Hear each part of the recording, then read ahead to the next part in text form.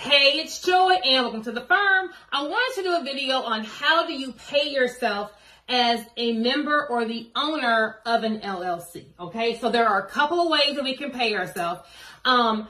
If you are just starting out with your business, or if your cash flow isn't steady enough for you to be able to be an employee, meaning that you're getting a paycheck with payroll taxes taken out every 2 weeks, then you can take a distribution from the company. Okay, where you will write yourself a check on the memo line, distribution. So you'll write yourself a check from the company check or the business checking account to yourself personally. Okay, that will constitute as a distribution. Okay, once again, you want to keep a copy of the check. Mind you, everything is documented in business so that your CPA or tax accountant knows how to classify this income for you.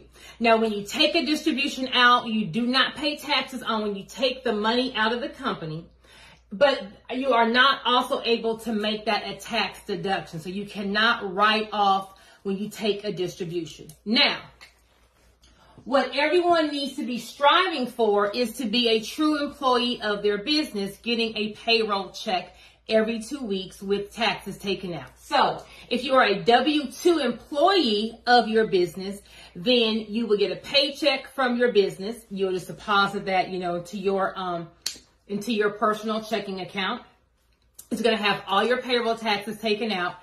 And now the LLC can deduct the pay it paid you, and it can deduct the company's portion of the payroll taxes that it paid. Okay, so you can deduct the W-2 amount of pay and payroll taxes for the LLC. So paying yourself as a W-2 gives you a bigger tax deduction.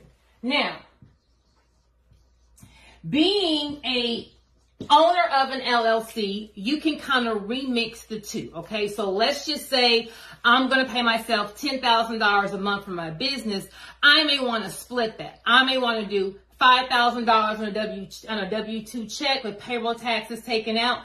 Therefore, at the end of the year, I don't have to write as big of a check, and I can take $5,000 out as a distribution. So I am getting a little bit more money into my household to pay bills without the whole $10,000 being taxed, but I am paying half of my salary in taxes. So a great combination to use to kind of benefit from paying the payroll taxes, but not getting too much taxes taken out to kind of live off during the year, would be to be a hybrid. Take half your salary off, half your salary as a distribution, and the other half as a W-2. Okay? If you have any questions, feel free to DM me or book a consultation.